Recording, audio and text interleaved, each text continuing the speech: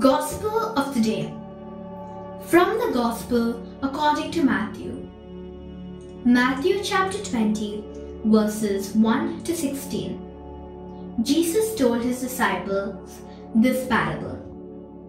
The kingdom of heaven is like a landowner who went out at dawn to hire laborers for his vineyard. After agreeing with them for the usual daily wage, he sent them into his vineyard. Going about 9 o'clock, he saw others standing idle in the marketplace, and he said to them, "You too go into my vineyard, and I will give you what is just." So they went off, and he went out again around noon, and around 3 o'clock, and did likewise. Going out about 5 o'clock, he found others standing around and said to them, "Why do you stand here idle all day?" They answered, "Because no one has hired us." He said to them, "You too go into my vineyard." When it was evening, the owner of the vineyard said to his foreman, "Summon the laborers and give them their pay, beginning with the last and ending with the first." When those who had started about 5 o'clock came, each received the usual daily wage.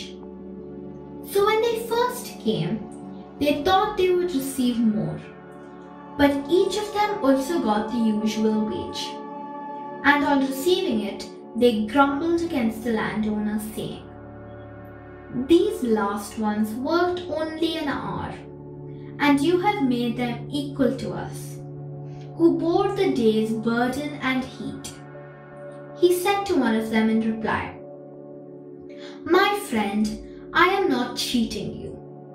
Did you not agree with me for the usual daily wage? Take what is yours and go. What if I wish to give this last one the same as you? Or am I not to do so? I wish with my own money? Are you envious because I am generous?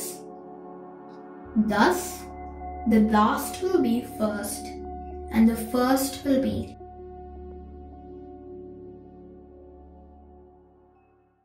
God behaves like this.